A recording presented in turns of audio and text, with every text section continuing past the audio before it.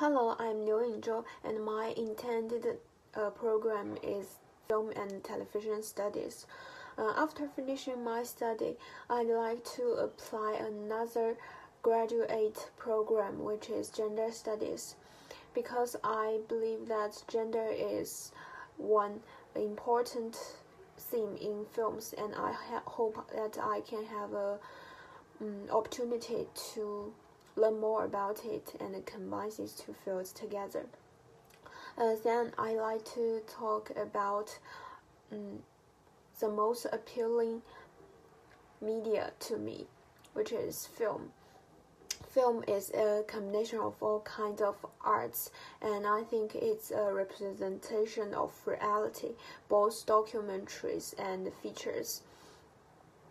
Moreover, film draws on and reproduces social discourses, which can be seen as a socially discursive force.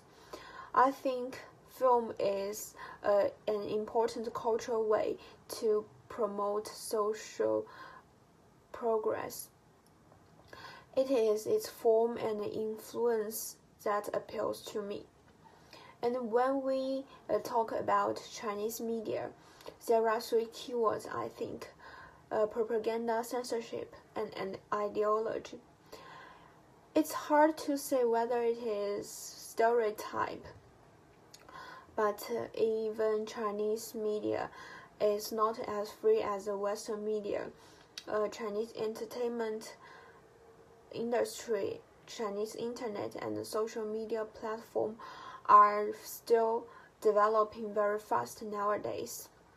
And many people started to spread their voice and attitudes on the self-media platform like TikTok and Bilibili. And I think the diversity of media is an important aspect of social development and restructure.